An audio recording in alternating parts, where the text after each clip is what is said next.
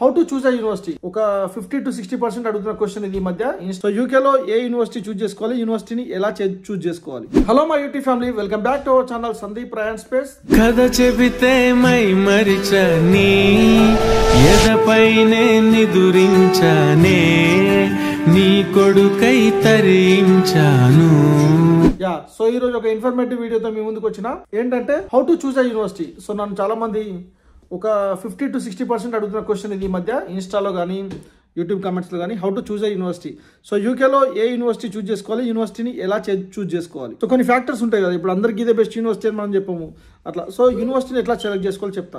So UK రావాలనుకున్న వెంటనే so university చూస్ చేసుకునే ముందు ఫ్యాక్టర్స్ ఏంటంటే ఫస్ట్ స్టెప్ ఏంటంటే మీరు కోర్స్ డిసైడ్ అయి ఉండాలి. ఫస్ట్ బేసిక్ గా మీరు ఈ కంట్రీ అని డిసైడ్ అయిన తర్వాత వెంటనే మీరు కోర్స్ అనేది డిసైడ్ అవ్వాలి. కోర్స్ ఎవరో చెప్తే అంటే రిఫరెన్సెస్ వల్ల మీరు డిసైడ్ అవ్వకూడదు. ఎందుకంటే డిఫరెంట్ ఆఫ్ ఫ్యాక్టర్స్ ఉంటాయి. మీరు కంప్లీట్ చేసిన అక్కడ ఎడ్యుకేషన్ అకాడమిక్ ఏదో ఉంటుంది, మీ గ్రాడ్యుయేషన్ ఆర్ మాస్టర్స్ అక్కడ పోస్ట్ గ్రాడ్యుయేషన్ ఏమై ఉంటుంది, దాన్ని బట్టి మీరు చూస్ చేసుకోవాలి. సో మీరు ఒక కన్సల్టెన్సీ చెప్తానో, లేదు మీ ఫ్రెండ్ చెప్తానో, లేదు మీ పేరెంట్స్ చెప్తానో, లేదు ఇక్కడికి వచ్చిన వాళ్ళు కూడా చెప్తున్నా కాదు. ఎందుకంటే you should love your course, you should love that department, ఆ సబ్జెక్ట్. నువ్వు అందులో కెరీర్ స్టార్ట్ చేసి అందులో నువ్వు టైటిల్ తెచ్చుకునే విధంగా ఉండాలి. కాబట్టి సో కోర్స్ అనేది నువ్వు డిసైడ్ అవ్వాలి. సో నీకు ఆఫ్ కోర్స్ నువ్వు దానికంటే ముందు కొంచెం ఎక్సర్సైజ్ చేసుకోవచ్చు. సపోజ్ ఇప్పుడు నీకు అక్కడ బీబీఏ అయిపోయింది, లేదంటే డిగ్రీ అయిపోయింది, ఎంబీఏ అయిపోయింది అనుకో. ఎంబీఏలో చాలా ఉంటాయి ఇక్కడ. సో ఇండస్ట్రీ మేనేజ్మెంట్ కానీ డిఫరెంట్ మేనేజ్మెంట్ కోర్సులు ఉంటాయి. కాబట్టి ఏదనేది నువ్వు కొంచెం వర్క్ చేయాలి. అసలు హూ ఆర్ యూ అనేది నువ్వు డిసైడ్ చేసుకోవాలి, నువ్వు అనలైజ్ చేసుకోవాలి. సో నువ్వు దేనికి షూట్ అవుతావు. ఎందుకంటే you should love your content, you should love your course. అట్లా అయితేనే నీకు అకాడమిక్ సక్సెస్ఫుల్ గా అవుతుంది. అకాడమిక్ లో పాస్ అవడమే కాకుండా you should improve, you should perform. అట్లా పర్ఫామ్ చేస్తేనే నువ్వు మళ్ళీ టైట్ తెచ్చుకోవడానికి ఉంటుంది. టైట్ అందరూ అప్లై చేస్తారు పాస్ అయిన వాళ్ళు, బట్ లోపల ఇంటర్నల్ గా మనం ఎగ్జామ్స్ జరిగేటప్పుడు కానీ అండ్ కోర్సు కంటిన్యూ చేస్తున్నప్పుడు కానీ ఎవరైతే పర్ఫామ్ చేస్తారో, ఎవరైతే స్కిల్ ఉందో, సో మీరు కోర్స్ చేస్తున్నప్పుడు ఎవరైతే స్కిల్ ఉందో వాళ్ళకే టైట్ రావడానికి ఎక్కువ ఛాన్సెస్ ఉంటాయి. సో కెరీర్ అనేది మీరు సక్సెస్ఫుల్ గా ఉండాలంటే you should love your course. అందుకని కోర్సు సెలెక్ట్ చేసుకునే ముందు మీరు డిసైడ్ అవ్వాలి. ఫస్ట్ యూనివర్సిటీ సెలెక్ట్ చేసుకునే ముందు ఏంటి, first you should decide your course మీకు డిసైడ్ అయి ఉండాలి. Second point, so now you should think what is best university for this course.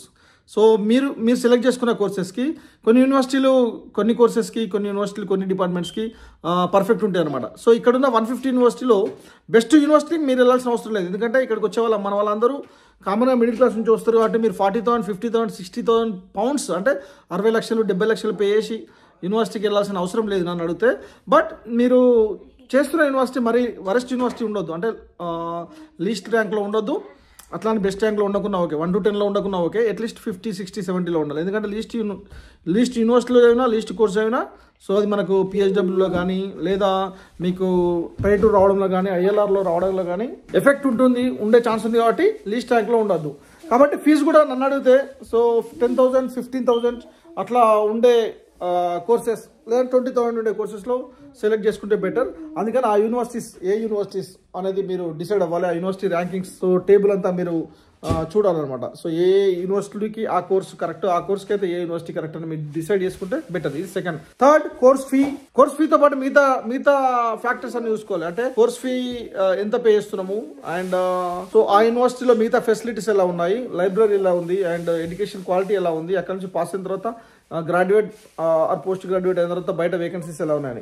So బేసిక్గా ఇక్కడ సో ఒక యూనివర్సిటీ నుంచి పాస్ అయితే జాబ్ వస్తుంది, ఇంకో యూనివర్సిటీ నుంచి పాస్ అయితే అట్లా ఉండదు. ఎందుకంటే గ్లోబల్ లెవెల్ ఎడ్యుకేషన్ అంతా కూడా కామన్ గా ఉంటుంది అనమాట. నేషనల్ లెవెల్ అనొచ్చు, యూకే లెవెల్లో ఎట్లా ఉంటుందో అట్లా ఉంటుంది. అఫ్ కోర్స్ అది మ్యాటర్. బట్ నీకు జాబ్ ఇచ్చే ముందు టైట్ అయినా లేదా పిహెచ్డబ్ల్యూ అయినా జాబ్ ఇచ్చే ముందు సో నీ యూనివర్సిటీ, నువ్వు చదివిన యూనివర్సిటీ అనే ఫ్యాక్టర్ అవ్వదు. అందుకని సో మనం ఏ యూనివర్సిటీ తీసుకున్నా కూడా నువ్వు పర్ఫామ్ చేయడం ఇంపార్టెంట్, నీ స్కిల్ ఇంపార్టెంట్, ఇంటర్వ్యూలో నీ పర్ఫార్మెన్స్ ఇంపార్టెంట్. కాబట్టి మనము మిగతా ఫెసిలిటీస్ అన్ని చూసుకోవడం important.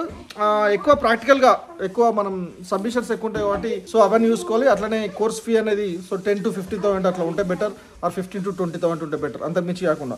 And next fourth one, location of the university. ఇది చాలా ఇంపార్టెంట్. ఎందుకంటే లొకేషన్ సిటీ క్యాంపస్లోనా లేదంటే with in London out side అనేది. సో మీరు పార్ట్ టైం జాబ్ రావాలి కాబట్టి మరీ రూరల్ ప్లేస్ లో ఉండొద్దు, రిమోట్ ప్లేస్ లో ఉండొద్దు. అట్లా అని లండన్ లోనే ఉండాల్సిన అవసరం లేదు. ఎందుకంటే అక్కడ కాస్ట్ ఆఫ్ లివింగ్, మిగతా ఫ్యాక్టర్స్ అన్ని, కాస్ట్ ఆఫ్ లివింగ్ ఒక్కొక్క ఫ్లాట్ కి ఆర్ స్టూడియోకి మీరు 500, 600, 700 ఓన్లీ రెంటే పే చేయాల్సి వస్తుంది. కాబట్టి అంత అవసరం లేకుండా చూసుకోవాలి. సో లొకేషన్ అనేది చాలా ఇంపార్టెంట్.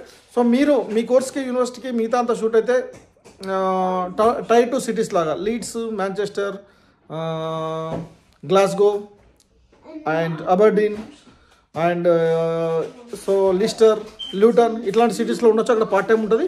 సో అక్కడ కూడా మరీ ఆ టౌన్కి కూడా చాలా దూరం, ఒక 10 మైల్స్ కంటే దూరంలో మీరు అకామిడేషన్ ఉండొద్దు.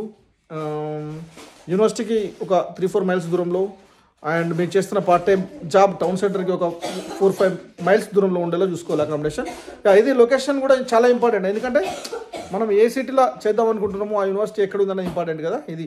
అండ్ ఫిఫ్త్ స్టెప్ మీరు చేయాల్సింది ఏంటి అంటే, సో మీరు కోర్సు డిసైడ్ అయ్యారు, అండ్ ఆ కోర్స్కి ఏ యూనివర్సిటీస్ మంచిగా డిసైడ్ అయ్యారు, అందులో టేబుల్స్ చూసుకున్నారు, ర్యాంకింగ్స్ చూసుకున్నారు, తర్వాత లొకేషన్ చూసిరు, leads, ల్యూటన్, Manchester, Chester, Glasgow, అబర్డీన్, Scotland are ఇంగ్లాండ్లో. దెన్ మీరు you should connect with the social media users are alumni. So అంటే ఆ యూనివర్సిటీలో కంప్లీట్ చేసిన ఎవరైనా యూట్యూబర్స్ ఉంటే అందులో, లేదంటే ఆ యూనివర్సిటీలో పాస్డ్ అవుట్ అయ్యి మిగతా డిఫరెంట్ ప్లేసెస్లో డిసైడ్, అంటే మీరు ఇప్పటికీ మీకు ఒక 2 or 3 యూనివర్సిటీస్ ఉన్నాయి, ఇందులో నుంచి ఒకటి పిక్ చేసుకోవాలనుకున్నప్పుడు 5th స్టెప్, అందులో ఏ యూనివర్సిటీ సెలెక్ట్ చేసుకోవాలనే దాంట్లో మీరు అక్కడ ఉన్న అలుమ్ని వాళ్ళకు సోషల్ మీడియా ప్లాట్ఫామ్ ఏదైనా ఉంటే, ఇన్స్టాగ్రామ్ ఛానల్ కానీ, యూట్యూబ్ ఛానల్లో, వాట్సాప్ గ్రూప్ కానీ ఆర్ ఫేస్బుక్ గ్రూప్ కానీ ఉంటే అందులో జాయిన్ అయ్యి మీరు అక్కడ ఉన్న సీనియర్స్, మన వాళ్ళు ఎక్కడైనా ఉంటారు, ఇండియన్స్ ఎస్పెషల్లీ తెలుగు పీపుల్ కూడా ఏ యూనివర్సిటీ అయినా ఉంటారు అనమాట. సో అట్లా మనము వాళ్ళని కనెక్ట్ అయ్యి ఇంకా కొంచెం క్లారిఫై చేసుకొని అప్పుడు ఆ లాస్ట్ 2 యూనివర్సిటీస్లో మీరు ఒకటి పిక్ చేసుకోవాలి.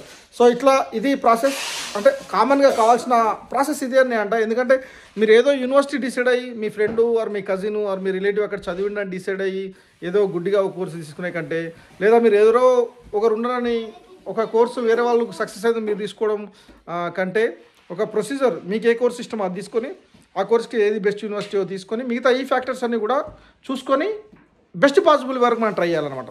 సో ఫీజు అయితే మీరు ఏదో ఎక్కువ ఫీ పే చేసి వచ్చిన తర్వాత సక్సెస్ అవుతారు అట్లా ఉండదు. But me performance important, even స్టడీలో డ్యూరింగ్ ద టర్మ్ కానీ అయిపోయిన తర్వాత కానీ. సో ఎక్కువ ఇక్కడ ప్రాక్టికల్ పర్ఫార్మెన్స్ ఎక్కువ ఉంటుంది, మీరు ప్రాక్టికల్ ఎక్కువ చేయాల్సి ఉంటుంది కాబట్టి. సో నన్ను అడిగితే ఒక మంచి యూనివర్సిటీ, మిడ్ ర్యాంక్ ఉన్న యూనివర్సిటీలో అందరూ కంప్లీట్ చేసి ఇప్పుడు టైటిల్లోకి వెంటనే రావడానికి ట్రై చేయాలి. టైటిల్లోకి స్విచ్ అయ్యి అప్పుడు నెక్స్ట్ మళ్ళీ టైటిల్ వీసాలో ఎక్కువ స్పెండ్ చేయడం, and as soon as possible అందులో ఉండడం ఇంపార్టెంట్. ఎందుకంటే టైటిల్లో 5 years ఉంటేనే ILR అనేది వస్తుంది కాబట్టి అట్లా. సో మీ టార్గెట్ జాబ్ అనేది first step, second title visa కాబట్టి దానికి సంబంధించి ఏ యూనివర్సిటీ అయితే బెటర్ ఆప్షన్స్ ఉంటాయో, ఇక్కడ టీచింగ్ స్టాఫ్ ఇవన్నీ ఉంటాయి. సో అకాడమిక్ మంచిగా ఉంటుంది, అవన్నీ చూసుకోవాలి. దాంతోపాటు living cost and location of the university and number of part time jobs మిగతా అన్ని చూసుకోవాలి. చేస్తే మీరు 100% సక్సెస్ అవుతారు. Thank you guys for watching me. Your సండి. Bye.